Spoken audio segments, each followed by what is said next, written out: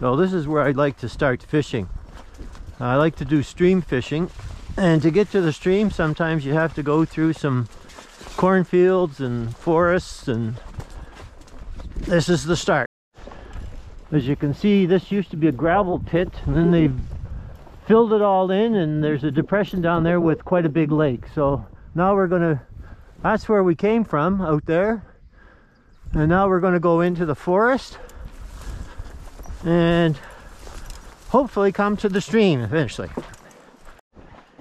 You know, about 70 years ago, I can hear my dad talking to my mom saying, "Grace, I think the boy wants to go fishing."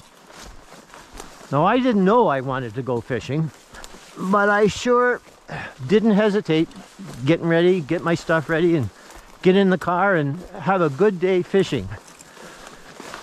Actually, there's not a bad day for fishing at any attempt. Here's another section where very dark and lots of trails for the deer.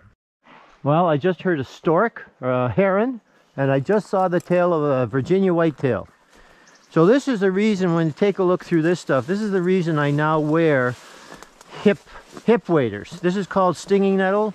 If I didn't have my hip waders on, the water on the stinging nettle, the nettles would go right through my pants, and it would be a very itchy, uncomfortable walk. So these long boots, as long as I watch for the logs, the long boots prevent me from getting itchy. It's quite a good thing to have on. Oh, I can smell the water. We're getting here. We're getting here. Again, very high weeds,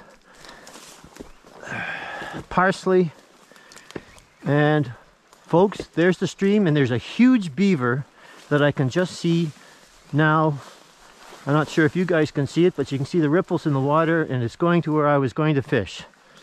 Well, I tell you, there's probably a 22 inch brown trout that just went from my right to the left, and I sure hope that gets on a video sometime today. Well, I just saw a big brown go, and I think we might have a brown trout on. Well, there's the beaver and there's the brown trout. So the beaver is more interested in what we have at the moment. Again, this is a beauty hole here. Actually fishing with a worm, and no sinker at the time. I think the worm should go down to the bottom. There are some chub or shiners, whatever you call, and they're worrying the worm, which is okay, because if a big brown sees that there are chub around something, the big brown will eventually come in and scare everybody away and take what's there to be eaten. Hopefully it's on the end of our line. So I just want you to know that fishing is all just not about catching fish. Fishing is about making some mistakes and getting your line all tangled as a big brown just swims by us once more. So we'll be back in a minute. Let him play. We've got a big brown on, nice sitting there. He's taking out line. You can see him. I hope you can see him. We're going to just hold on to this for a second. It's a beauty. It's probably 18-20 inches. We'll just let him play himself out. I do CPR, catch, photo, and release. So at the moment we're at C. It looks pretty well caught, but you never know. We're not going to let him get into the woods. If he gets under the brush, we're in big trouble. That's a good size. That's a good sized trout. That's a good sized trout. So what we're going to do is we're going to go into the shallow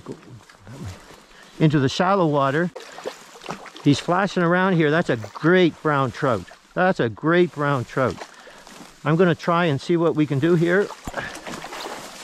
Maybe we can scoop him up onto land. Boy, what a great brown trout. Probably, again, 16, 18, looks fat. We're going to scoop. We're going to scoop. Nice fish. Nice fish. Oh, wow. Sure hope you can see that, because I can see that. That is a great brown trout.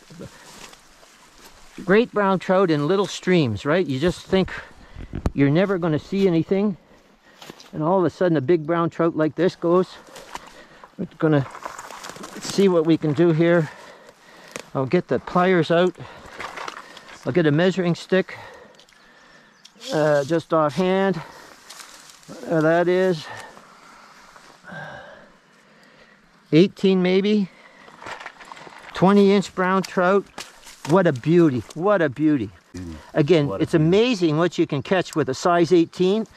There we go. I've got him. I'm going to get water.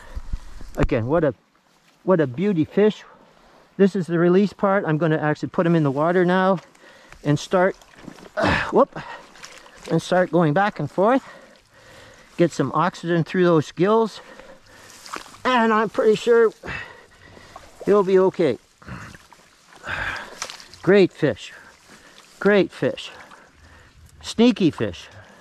Sneaky fish. Living with brown trout. Living with the beaver. So what we tried for this brown trout, again, I make no apologies. I fish with chubtail or I fish with worms. Big guys like this like things on the ground, so sometimes a little sinker to get the food down where it would attack. And great fish. Great fish. We'll just do this for as ever long as it takes for him to decide it's time to go. And the strength will take it out of my body. There's no blood around. Again, beauty fish. Doesn't want to go on its back with its tummy up, which means that it's alive and healthy. So we'll just sit and wait for this, and however long it takes for him to decide he wants to leave. Again, the water color is absolutely wonderful. It's tea color, and it's tea color, and it can't see us basically, and we can't see it, and that fish feels really comfortable, really comfortable. Probably too comfortable. Love the color of the browns. Love those orange-red spots. My dad used to call these German browns. I don't know why. Maybe they came from Germany, I guess, eventually, or a stock. But these are natural fish, and it's a beauty fish. If you were to go past the road where the bridge is, there's very little water, and you'd think, my goodness, there's no fish in here. And so people don't stop and fish. And that's why there are these big fish here. Just a beautiful specimen. Again, you can see where I am. You can see the hole up there. Again, after a big rain, fish feels comfortable. I'm pretty sure there's another big guy or girl in here. We'll see what we can do. Oh, getting a little rambunctious, wants to go. Again, I'll just wait, turn it where it doesn't want to go. And I don't think you can see that. There he goes. Off he goes. There you go. What a beautiful fish. And you know why I catch, photo, release? That fish may be on the end of the line in a week again. Well, I'm lying. Maybe in 2 days when I want to come back here. Again, what a beauty place. What a great day for fishing. Any day is great. But the water is perfect. There are some nice holes. And as I said, if you looked at the bridge, you'd think, boy, there's no fish here. And as I said, that's why there are fish here. Just love it. I've fished here for 40 years and never ever seen anybody down as far as I've fished now. Just doesn't happen because the water's too shallow up by the bridge. And that's great. So what I'm doing here is I'm fishing the lure, going down in front of a nice deep hole, retrieving it. And it's a beautiful retrieval, and there is absolutely no fish 2 or 3 feet behind it. As I said, that's where I look. I don't look at the lure. I look at what hopefully is coming behind it, and nothing. So I move on to another hole.